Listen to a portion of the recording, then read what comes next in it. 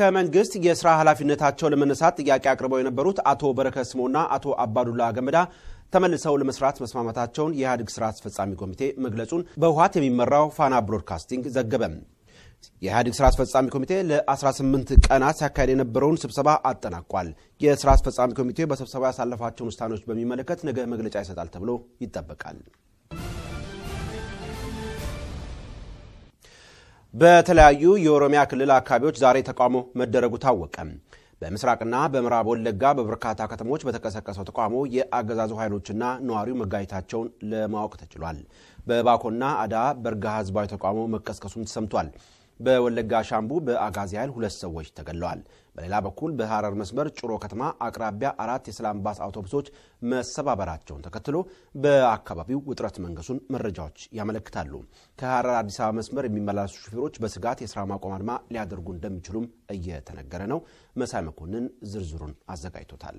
ዛሬ በተለያዩ አካባቢዎች ህዝባዊ ንቅናቄዎች መካሄዳቸውን ለማወቅ ተችሏል። በተለይም በምስራቅና ምዕራብ ወለጋ በርካታ አካባቢዎች ግጭት ያስከተሉ ተቃውሞዎች መደረጋቸውን የኢሳት ምንጮች ገልጸዋል። በሆሮ ጉድሩ ሻምቡ የተነሳው ተቃውሞ የሰው ህይወት ማጥፋቱ የተገለጸ ሲሆን የአጋዚ ታጣቂዎች ህዝቡ ላይ በቀጥታ በመተኮስ በትንሹ 2 ሰው ገለዋል። በምዕራብ ወለጋ በጊምቢም ህዝባዊ ተቃውሞ የተነሳ መሆኑን መረጃዎች አመልክተዋል። ዛሬ ጠዋት የጊምቢ መሰናዶ ተማሪዎች ለታሰሩትና ለተፈናቀሉት ወገኖቻችን አጋርነታችንን እናሳያለን በሚል ባካሄዱት የተቃውሞ ትዕይንት ላይ ከአገዛዙ ታጣቂዎች ጋር ፍጥጫ ውስጥ የገቡ ቢሆንም በአባገዳዎች ሽምግልና ወደ ከፋ ደረጃ ሳይሻገር መቅረቱን ከአካባቢው የደርሰን መረጃ አመልክቷል። በቄሌም ወለጋ በሺዎች የሚቆጠሩ ነዋሪዎች አደባባይ ወጥተው ያገዛዙን የግፍ እርምጃ ያወገዙ ሲሆን የተፈናቀሉ ወገኖች በአፋጣኝ ድጋፍ እንዲደረግላቸው ጠይቀዋል። በደምቢዶሎና በነቀምቴ ተመሳሳይ የተቃውሞ ሰልፍ መደረጉ ታውቋል። በምስራቅ ወለጋ ሁሉ ቁምባ ወረዳ ከፍተኛ የህዝብ ቁጥር የተመዘገበበት ተቃውሞ መደረጉን የጠቀሱት የመረጃ ምንጮች ህዝቡ በቁጣ ሆኖ የታሰሩት እንዲፈቱና በጨለንቆው ጭፍጨፋ የተሳተፉ ለፍርድ እንዲቀርቡ መጠየቃቸውን ገልጸዋል። በምዕራብ ሸዋ ባኮ ከተማ ዛሬ በተካሄደው ተቃውሞ ህዝቡና ያገዛዙ ታጣቂዎች መጋጨታቸውን ለማወቅ ተችሏል። የደረሰው ጉዳት ባይታወቅም በግጭቱ ወቅት የተኩስ ድምጽ ይሰማ እንደነበረ ከአካባቢው ለኢሳት በደረሰው መረጃ ላይ ተመልክቷል። በሙገር አቅራቢያ አዳ በርጋ በተሰኘች ከተማ ዛሬ ህዝባዊ ተቃውሞ መደረጉ ታውቋል። ህዝቡ ሙሰኞች ለፍርድ ይቅረቡ ሲል በጠየቀበት በዚሁ ተቃውሞ ያገዛዙ ፖሊሶች የኃይል እርምጃ በመውሰዳቸው ቁጥራቸው በውል ያልታወቁ ሰዎች መጎዳታቸው ተገልጿል። በአርሲ ጉባሮቢ ከተማም ዛሬ ከፍተኛ የህዝብ ቁጥር የተመዘገበበት ተቃውሞ መደረጉ ታውቋል። በቀድሞ መጠሪያዋ አሰበ ተፈሪ አሁን ጭሮ በምትባለው ከተማ አቅራቢያ በርከት ከተማ 4 የሰላም ባስ አውቶቡሶች ላይ ጥቃት መሰንዘሩንም ለማረጋገጥ ተችሏል። ኢሳት ያነጋገራቸው አንድ የኦፌኮ የአካባቢው አመራር አባል እንደገለጹት ለቁልቢ ገብርኤል በዓል መንገደኞችን አሳፍረው የሚጓዙ የሰላም ባስ አውቶቡሶችን የአካባቢው ቄሮዎች በማስቆም መንገደኞችን እንዲወርዱ ካደረጉ በኋላ አውቶቡሶቹን በድንጋይ በማጥቃት መስታወቶቻቸው እንዲሰባበሩ አድርገዋል። የህዝባዊ ወያኔ ሓርነት ትግራይ ህወሓት ንብረት በሆነው የሰላም ባስ አውቶቡስ ላይ የሚሰነዝረው ጥቃት መቀጠሉ በተመሰከረበት በዚሁ እርምጃ በተሳፋሪው ላይ ምንም አይነት ጉዳት አለመድረሱ ታውቋል። በኢትዮጵያ ለተባበሩት መንግስታት ድርጅት ሰራተኞች በተበተነው የጥንቃቄ መልእክት ላይ እንደተረጋገጠው የሰላም ባስ አውቶቡሶች ላይ እርምጃው ተወስዷል። አካባቢው በአሁኑ ወቅት በፌደራል በልዩ ኃይል በመከላከያና በብረት ለበስ ተሽከርካሪዎች እየተጠበቀ ሲሆን ከሐረር አዲስ አበባ መስመር ወታደሮች በብዛት እንደሚታዩ የደርሰን መረጃ አመልክቷል። በአገሪቱ በተከሰተው የጸጥታ ቀውስ ምክንያት የዘንድሮው ቁልቢ ገብርኤል በዓል በተቀዛቀዘ ሁኔታ መከበሩን የጠቀሱት ምንጮች የበዓሉ ታዳሚ ቁጥርም ከወትሮ እጅግ ዝቅተኛ ነበር ብለዋል። ከአዲስ አበባ እስከ ጅቡቲ የሚመላለሱ ሹፌሮች በየቦታው መንገድ እየተዘጋ በመሆኑ ለስራቸው ከፍተኛ ስጋት ውስጥ በመግባታቸው ስራ የማቆም አድማ ለማድረግ እንደሚችሉም እየተነገረ ነው። በከፍተኛ ትምህርት ተቋማት የተጀመረው ተቃውሞ አሁንም በተለያዩ አካባቢዎች መቀጠሉ ታወቀ። የአርባ ምንጭ ዩኒቨርሲቲ ተማሪዎች የትምህርት ማቆም አድማ ሲመቱ የአዳማ ዩኒቨርሲቲ ተማሪዎች ደግሞ በግድ እንዲማሩ እየተደረገ መሆኑ ታውቋል። ተቃውሞ አቅርበዋል የተባሉ 50 ተማሪዎች ተይዘው መታሰራቸውንም ምንጮች ለኢሳት ገልጸዋል። ልዩ ጸጋይ ዝርዝሩን ይዛለች። በአርባ ምንጭ ዩኒቨርሲቲ አባያ በተባለው ካምፓስ ውስጥ የተበተነውን የተቃውሞ ወረቀት ተከትሎ የቀጠለው አድማ የዘገባ እስከ ተጠናቀረበት ጊዜ ድረስ እንደቀጠለ መሆኑ ታውቋል። በሳምንቱ መጀመሪያ ሰኞ ማለዳ በማርከር የተጻፉ ወረቀቶች አባያ ካምፓስ ውስጥ የተበተኑ ሲሆን የኦሮሞ ደም የኛ ደም ነው፣ የአማራ ደም የኛ ደም ነው የሚለውን ጨምሮ ወገኖቻችን እየሞቱ አንማርም የሚሉ ጽሁፎች ከተበተኑት ውስጥ ይገኛሉ። የተቆራረጡ ሰንደቅ ዓላማዎች አይወክሉንም የሚል ወረቀትም መበተኑ ተመልክቷል። ወረቀቱ በተበተነ በሁለተኛ ቀን የአባያ ካምፓስ አንድ ብሎክ ህንጻ ተቃጥሏል። ህንጻው የተቃጠለበት ምክንያት ግን አልታወቀም። የጉዳቱ መጠንም አልተገለጸም። በሳምንቱ መጀመሪያ የተበተነውን ወረቀትና የተከሰተውን ቃጠሎ ተከትሎ የአርባ ምንጭ ዩኒቨርሲቲ ተማሪዎች አድማ ላይ መሆናቸው ታውቋል። ከግብርና ካምፓስ ተማሪዎች በስተቀር ሁሉም በአድማ ላይ መሆናቸውን የኢሳት ምንጮች ገልጸዋል። ይህ ዘገባ እስከ ተጠናቀረበት ሰዓት ድረስ የጸጥታ ኃይሎች ወደ ግቢው ባይገቡም የፌዴራል ፖሊስ ኃይል ጫራ በተባለው ቦታ ላይ ሰፍሮ ሁኔታውን በመከታተል ላይ መሆኑ ታውቋል። በትግራይ አዲግራት ዩኒቨርሲቲ የተከሰተን ግጭት ተከትሎ በኦሮሚያና በአማራ ክልል ተማሪዎች የተቀጣጠለውን ተቃውሞ ወደ ደቡብ ኢትዮጵያ የተዛመተው ባሳለፍነው ሳምንት ወልቂጤ ዩኒቨርሲቲ ላይ በነበረው ተቃውሞ እንደሆነ መረዳት ተችሏል። በቤኒሻንጉል ጉሙዝ አሶሳ ዩኒቨርሲቲ ከፍተኛ ተቃውሞ መካሄዱን መዘገባችን ይታወሳል። ይህ በእንዲህ እንዳለም የተቃውሞ ማዕከል በሆነችው አምቦ ከተማ የሚገኘው የአምቦ ዩኒቨርሲቲ ተማሪዎች ትምህርታቸውን እንዲቀጥሉ የፌዴራል ፖሊስ በኃይል በማስገደድ ላይ መሆኑ ታውቋል። የፌዴራል ፖሊስ ኃይል ግቢ ውስጥ መግባቱን የገለጹት የኢሳት ምንጮች ተማሪውን እያስገደዱ ወደ ክፍል ውስጥ እያስገቡት መሆኑን መረዳት ተችሏል። ተቃውሞ ታስተባብራላችሁ እንዲሁም የማስገደድም እርምጃ ትቃወማላችሁ የተባሉ 50 ያህል ተማሪዎች ተይዘው ታስረዋል። በግቢ ውስጥ አሁንም አለመረጋጋቱ እንደቀጠለ መሆኑ ታውቋል። በሀገሪቱ ከሚገኙ 33 ያህል ዩኒቨርሲቲዎች 20 በሚሆኑት ተቃውሞ መቀስቀሱንና ትምህርት መስተጓጎሉን ያመነው የህወሓት መንግስት ትምህርት ለማስጀመር እያደረገ ያለው ጥረት መቀጠሉም ታውቋል። በኢትዮጵያ ያለው አገዛዝ በህገ መንግስቱ መሰረት የአስቸኳይ ጊዜ ምርጫ ለማካሄድ የሚገደድበት ሁኔታ መፈጠሩ እንደማይቀር የቀድሞ ፕሬዝዳንት ዶክተር ነጋሶ ጊዳዳ ተናገሩ። ዶክተር ነጋሶ እንዳሉት ኢህአዴግ እንደ ፓርቲ የመቀጠልና ሀገር የማስተዳደር ህልሙ በማክተም ላይ ነው። ለዝርዝሩ ምን አላቸው ስማቸው። የኢትዮጵያ የቀድሞ ፕሬዝዳንት ዶክተር ነጋሶ ጊዳዳ ወቅታዊውን የሀገሪቱን የፖለቲካ ሁኔታ በተመለከተ አስተያየታቸውን ለኢትዮጵያ ፕሬስ ድርጅት ገልጸዋል። እናም ዶክተር ነጋሶ እንደሚሉት ህዝብ ላነሳቸው ጥያቄዎች ተገቢው ምላሽ ባለመሰጠቱ ሀገሪቱ አደጋ ላይ ወድቃለች። ገዢው ፓርቲም ባሉበት ውስጣዊና ውጫዊ ችግሮች የተነሳ ሀገር ማስተዳደር ተስኖታል ነው ያሉት። ኢህአዴግ ጥልቅ ተሃድሶ በማድረግ የፖለቲካ ምህዳሩን አሰፋለው ቢልም ያለውን በተግባር መተርጎም እንዳቃተውም ዶክተር ነጋሶ ገልጸዋል።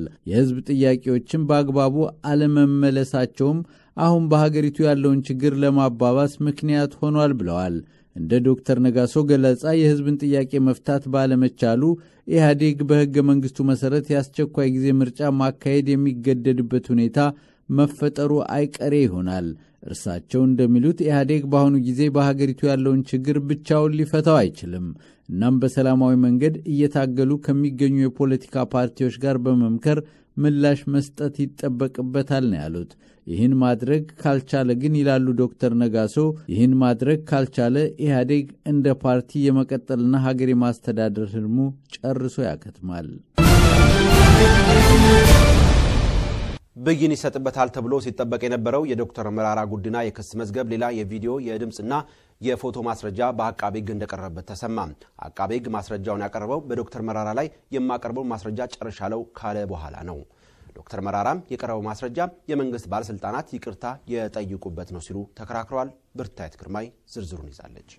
ከአንድ ዓመት በላይ በእስር የሚገኙት ዶክተር መራራ ጉዲና ዛሬ ለውሳኔ ተቀጥረው ነበር። ነገር ግን አቃቤ ሕግ አዲስ ነገር አግኝቻለሁ በሚል የቪዲዮ የድምጽና የፎቶ ማስረጃዎችን ለፍርድ ቤት ማቅረቡ ታውቋል። አቃቤ ሕግ አገኘሁት ያለውን ማስረጃ የተመለከቱት ዶክተር መራራ ጉዲና የቀረበብኝ ማስረጃ የመንግስት ባለስልጣናት ይቅርታ የጠየቁበት ነው በማለት ተናግረዋል። ቄሶች፣ አባገዳዎችና ሽማግሌዎች ወደ ህዝብ ተልከው ህዝብን ያግባቡበት መሆኑንም አስታውሰዋል። 10 ሚሊዮን ብር ተመድቦ ድንጋይ አትወርውሩብን በሚል መለማመኛ የቀረበበት ጉዳይ ማስረጃ ተብሎ መቅረቡ ትክክል አይደለም ሲሉ ዶክተር መራራ በጠበቆቻቸው አማካኝነት ተቃውመዋል። ማስረጃው ከተሰማ በኋላ ለውሳኔ ለታህሳስ 25 2010 መቀጠሩም ታውቋል። የፍርድ ቤቱን ውሎ የተከታተሉት የኦፌኮ አመራር አባል አቶ ጥሩነ ገምታ ለኢሳት እንደተናገሩት አቃቤ ሕግ ማስረጃ ጨርሻለሁ ካለ በኋላ ማስረጃ አለኝ ብሎ መቅረቡ ከህግ አንጻር እንዴት እንደሚታይ የህግ ባለሙያዎች ሐሳብ ቢሰጡበት ጥሩ ነው ብለዋል። ነገር ግን ከዚህ ፍርድ ቤት ፍትህን እናገኛለን ብለን አንጠብቅም፣ በቅርቡ ግን ከኢትዮጵያ ህዝብ ፍትህን እናገኛለን ብለዋል። ዶክተር መረራ ጉዲና በአውሮፓ ህብረት ግብዣ የኢትዮጵያ ወቅታዊ ሁኔታን ለማስረዳት አውሮፓ ተገኝተው ወደ ሀገራቸው ሲመለሱ ለእስር ተዳርገው በሽብር ወንጀል መከሰሳቸው ይታወሳል። በርካታ የኦፌኮ የሥራ አስፈጻሚ አባላትና ደጋፊዎች ለእስር ተዳርገው ይገኛሉ። ሁሉም በተመሳሳይ ከፍርድ ቤት ፍትህን እናገኛለን ብለን አንጠብቅም ሲሉ በተደጋጋሚ ተደምጠዋል። ለ5 ዓመታት ታስረው ከተለቀቁ በኋላ ዳግም ለእስር ተዳርገው 2 ዓመታት የሞላቸው የኦፌኮ ተቀዳሚ ምክትል ሊቀመንበር አቶ በቀለ ገርባ የጤናቸው ሁኔታ እጅግ አሳሳቢ የሆነ መምጣቱን መዘገባችን ይታወሳል። የተሻለ ሕክምና ማግኘት እንዳለባቸውና መድኃኒት እንዲቀየርላቸው በጠበቆቻቸው አማካኝነት ቢጠይቁም ፍርድ ቤቱ ወህኒ ቤቱ እንዲከታተለው ከማለት ውጪ የወሰደው እርምጃ እንደሌለም ይታወቃል። የፈረንጆቹ 2017 እሁድ ይጠናቀቃል። እና ሌሎች ዓመታት ሁሉ 2017 ታላላቅ ክንዋኔዎችን አስተናግዷል። ዓመቱ የፖለቲካ፣ የኢኮኖሚ፣ የሽብር፣ የተፈጥሮ አደጋ፣ የኒኩለር ፍጥጫ፣ አሰቃቂ ጦርነቶችና ሌሎችም ክስተቶች ተከናውነውበታል። እንግዶ ወልዴ እነኝን ተመልክቷቸዋል። አሮጌ ዓመት ባለፈ ቁጥር እንዲህ አይነት ለየት ያለ ዓመት እስካሁን አልነበረም ማለት የተለመደ ነው። የተጠናቀቀው የፈረንጆቹ ዓመትም በርካታ መጥፎና ጥሩ ክንውኖችን በማስተናገዱ ለየት ያለ ዓመት ሆኖ አልፏል የሚሉ በርካቶች ናቸው። ከአፍሪካ ብንጀምር በዚምባብዌ ሮበርት ሙጋቤ ከ37 ዓመት በኋላ ከስልጣን ተወግደዋል። እንደ ኔልሰን ማንዴላ ሁሉ የነጮችን አገዛዝ ለመጣል በመታገላቸው በእስር የማቀቁት ሙጋቤ ዲሞክራሲ ማለት ስልጣንን ለሌላ ባለተራ ማስተላለፍን እንደሚጨምር ግን የተገነዘቡ አይመስልም። ወታደራዊ ኃይል መገናኛ ብዙሃንን ተቆጣጥሮ የቁም እስረኛ ሲያደርጋቸው ስልጣኔን በፍቃዴ ለቅቅ ያለው ብለው ዘወር ብለዋል። የዓለም ድንቁ እግር ኳስ ተጫዋች የነበረው ላይቤሪያዊው ጆርጅ ዊሃ የአገሪቱን ፕሬዝዳንታዊ ምርጫን ያሸነፈው በዚሁ እየተጠናቀቀ ባለው የፈረንጆቹ ዓመት ነው።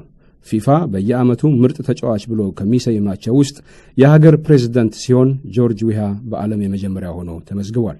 በማይናማር በሮሂንጂያ ሙስሊሞች ላይ የደረሰው ጭፍጨፋ በዓለም ላይ አነስተኛ ቁጥር ባላቸው የህብረተሰብ ክፍሎች ላይ ከተደረጉት በደሎች ሁሉ ዘግናኙ ተብሎ ተመዝግቧል። በዚህም ድርጊት 9000 ያህል ሰዎች ሲገደሉ 650,000 ያህል ደግሞ ከቀያቸው ተፈናቅለዋል። በ2014 ሞሱልን ተቆጣጥሮ ዓለምን ያስደነገጠው አይሲስ በአሜሪካና አጋሮቿ በሚመራው ጥምር ኃይል ባለፈው ሰኔ ከሞሱል ሙሉ በሙሉ ተወግዷል። ከተማይቱም ከ3 ዓመታት ጦርነት በኋላ ነፃ ወጥታለች። ያስከፈለው ዋጋ ግን ከባድ ነበር። ወደ 40,000 የሚጠጉ ሰላማዊ ሰዎች ሲያልቁ 1 ሚሊዮን የሚሆኑት ደግሞ ተፈናቅለዋል። በሳውዲ አረቢያ ለውጥ አራማጁ አልጋወራሽ መሐመድ ቢን ሳልማን ባለፈው ሰኔ ልዑል ሆነው ከተሾሙ በኋላ ራዕይ 2030 በሚል የኢኮኖሚና ማህበራዊ ማሻሻያዎችን ለማድረግ ቆርጠው ተነስተዋል። በአገሪቱ መንግስት ቁጥጥር ስር ያለውን የነዳጅ ሞኖፖሊ በህዝብ አክሲዮን እንዲያዝ ማቀዳቸውና ሴቶች መኪና እንዲያሽከረክሩ የሚፈቅደው እቅዳቸው ተጠቃሽ ነው። በኢትዮጵያ ትልቅ የኢኮኖሚ ድርሻውን የተቆጣጠሩትን ሼክ መሐመድ ሁሴን አላሙዲንን ጨምሮ ከ200 በላይ የሳውዲ ልዑላንና ነጋዴዎችን በሙስና ጠርጥረው ጠራርገው በሆቴል ማጎራቸው ሳይጠቀስ የሚታለፍ አይደለም። የዓለም የሙቀት መጠን መጨመር እየቀጠለ እንደሆነ በሙያው የተሰማሩ ባለሙያዎች ያስጠነቅቃሉ። ከፍተኛው ሙቀት የተመዘገበው በ2016 ቢሆንም ዘንድሮም ሙቀቱ ከሌሎቹ ዓመታት ሲነጻጸር ጭማሬን አሳይቷል። ፕሬዝዳንት ትራምፕ ይህንን የተመራማሪዎቹን ምክር ከማይቀበሉት አንዱ ናቸው። በሰሜን ኮሪያና በሌሎች ሀገራት መካከል የነበረው የኒውክሌር ፍጥጫም እየተጠናቀቀ ባለው ዓመት ብሶ ነበር። ሰሜን ኮሪያ 6ኛውን የኒውክሌር ሙከራ ባለፈው መስከረም ወር አድርጋለች። ሙከራውን ተከትሎ የአሜሪካው ፕሬዝዳንት ትራምፕ ሰሜን ኮሪያ ላይ እሳት እናዘንባለን፣ ይህን አጭር ሰው ፕሬዝዳንት ኪም ጆንግ ኡንን ማለታቸው ነው፣ በሮኬት መጫወቱን ቢያቆም ይሻላል ብለው ዝተዋል። ሁሉንም የሚያስማማውና በ2017 የዓለማችንን ትኩረት የሳበው ደግሞ